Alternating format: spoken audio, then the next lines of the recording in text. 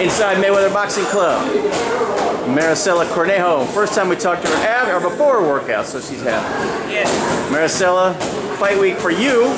All these people been in here for a month here to watch you train and work. What was that like? It was awesome. No. The attention was too mean. Yeah. They all came to the doghouse and watched me work. No, it was crazy this last month with Senior and with Mayweather, Floyd, preparation for his fight. So now it's good to come in and not be crammed up here with all the fans. Does it make it a little harder for you to get your own workout in when you get all the people in and out? Yeah, it's just everybody, you know, it's just one boxer brings in 10 guys, and they just stand there and watch him like they watch Floyd. I'm like, yo, sit down. You know, like it's just too many people for us to like try to move around and everything like that. It's frustrating, but we make it work. Let me ask you this: as a female boxer, you're not ugly, so you're in a gym here. Is it difficult at all for you? Because I know you can. Is it frustrating or difficult? Does it bother you when people are maybe not, you feel that they don't take you seriously sometimes? No, I think I've earned the respect here. That I know of. I know I have earned the respect here with the guys. They see me sometimes, like I'll come in from like a meeting, or last time it was a photo shoot, that was like the worst decision I did. And I had my makeup done, my hair done, everything like that. They're like, what you doing? So they give me crap about that, but once I'm in the ring, they treat me as one of the guys, and I like it. I wouldn't want it any other way. So, yeah. Now you've been out of action for quite a while. When was your last fight there? November last year. November last year. I know you've been trying and trying and trying. Every month you thought you had a fight lined up, and I tried. Now finally, I was mean to you. That's right. Well, you're always mean to me, so knock on wood, nothing goes wrong. You have a fight that's coming up weekend. How frustrating is it as a fighter just to have constantly think you're having something working and not happen? How frustrating it is? Very frustrating. But you just gotta, I'm thankful actually that all those fights did fall through. Everything happens for a reason, and I'm so much in better condition with the people that I'm working with, my nutritionist and the strength and conditioning trainer, Ron and Michelle. They're awesome. They not only made me stronger by conditioning, but also mentally, and that's the part where boxers tend to fall out is mentally. They're strong, you know, they have everything together, but then they're mentally weak. So I feel good going into this fight, and I'm thankful for the opportunity and hopefully everything doesn't go to crumble. How much more exciting is it to get to come in and train knowing that you have something set? Oh my gosh, so exciting. It's awesome, because now I can see the end. Like I'm like, okay, after Friday, I can take a few days off, take care of a lot of things that I need to take care of business-wise, and just take like 2 weeks off out of the gym.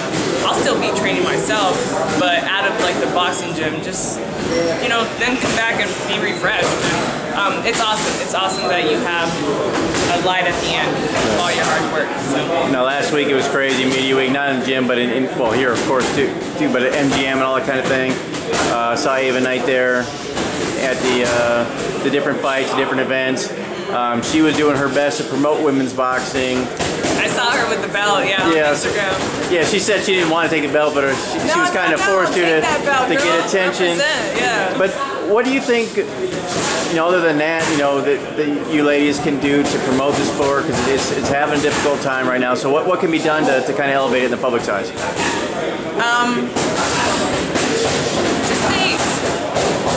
Stay positive the whole time and get out there. Get out there, you know, don't be just in the gym. And like, I respect that what she did. She went out there with her belt, she showcased it. She's trying to get women's boxing out there, try to get everybody to see that it's not just the men doing the hard work and winning the belts and everything like that, but get out there, network, companies, anything like that.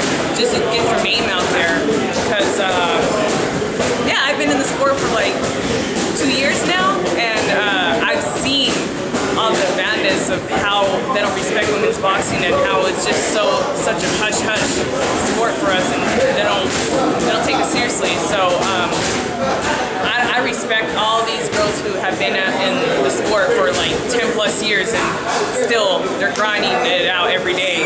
I don't know how I would be able to do that for 10 years and not make a noise. Right. So I'm very happy to hear that she's out there grinding, and I think they just speak their minds, stay true to themselves, and don't listen to all the nonsense. People are always going to say, oh, just because she's pretty, just because of this, just, you know what? A pretty face don't get you the belt. You have to go get in there yourself and win at the end of the night. So respect all fighters, no matter who it is, what level it is.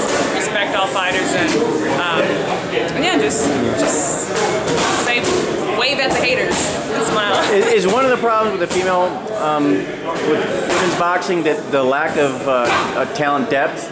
I mean, it seems like you don't have enough. I mean, you have quality at the top, but you don't have a really deep talent pool. So sometimes you get maybe fighters who aren't maybe at the level they should be fighting people, you know, and it kind of gives a bad image to the ladies. I didn't word that very well, but you know what I mean. I know what you mean, and I dealt with that my second fight. It was funny. The girl had, I think she even had more experience than I did, and that was my second fight. And I went in there obviously 1-0, and I think she had 2 losses or 2 wins or something like that. She was much more experienced than me. After the fight, the commissioner came, or whoever was there in charge of the fight, came to me and was like, it was a TKO 3rd round, so they stopped it. But he's like, are you sure you only have 2 amateur fights and 1 pro fight? I was like, yeah. He's like, you need to fight, tougher opponents because that was too easy for you. And is that my fault? Like, no, I'm gonna fight whoever they put in front of me. I don't care if they're experienced or anything like that, but I know what I'm bringing into it. And there probably is someone out there that's better than me that's gonna, beat me. But I'm gonna give it my all, and if my all is what they're hating about, then I have no control over that. So. Well, just in general, like less women are out there willing to punch someone else in the face than the guys. So has MMA really hurt, especially with the kind of taking off the women? Do you think it's hurt as far as getting more women involved in boxing? MMA? Yeah, because are more of the women, do you see them gravitating to MMA instead of you know boxing? what? I just started watching that. I haven't. The Ultimate Fighter? I respect MMA and everything, but I always told my friends, no, I'm not going to do MMA and everything like that. But I watched this last episode with the house and everything, because Jessica's on it, or Kelsey, and man, that girl that won at the end, she was, I thought she wasn't going to take it, but the other girl, I think, came in way too confident. Shayna Baszler. Yeah, she came in way too confident, but this Latina girl, So now it was really fun, and I actually had a guy friend, jiu-jitsu guy. He showed me a move, and I was like, no, I don't want to learn all that. He showed me the move. It was pretty fun. So now you're not ruling out a move to MMA. No. So we're breaking that story. Never say no. So you're challenging Ronda Rousey right here and now. Yeah, I'm challenging her and Chris Cyborg. Yeah. To a boxing match. No. Yeah, to a boxing match. Yeah. No, Chris may come in here and spar. I may bring her in. She's friends with. You got a fight this weekend. Yeah. Her opponent fell out, and now so they found another opponent for her because I guess they're saying that she was injured, but she was trying to claim 3 separate injuries. So they're saying that she faked the injury because I don't know, some inside things in there tell me. But yeah, now they found a new one. So I'm happy for Chris and wish her the best. And I know she's gonna destroy that girl. All right, well, so we're gonna see you this weekend. What can the folks tell them about it, if they can see it or not? Yeah, it's going to be on a delayed broadcasting on WGN and I believe on some other network. But once I find all that out, I'll post it on my Facebook. It's facebook.com/maricela.tv or my Instagram @MariCorn. M-A-R-I. For us white people that can't pronounce it. C-O-R-N, not Maricon.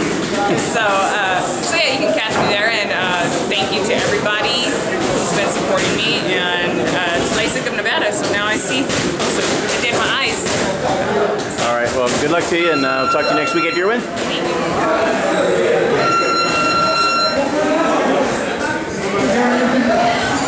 Thank you.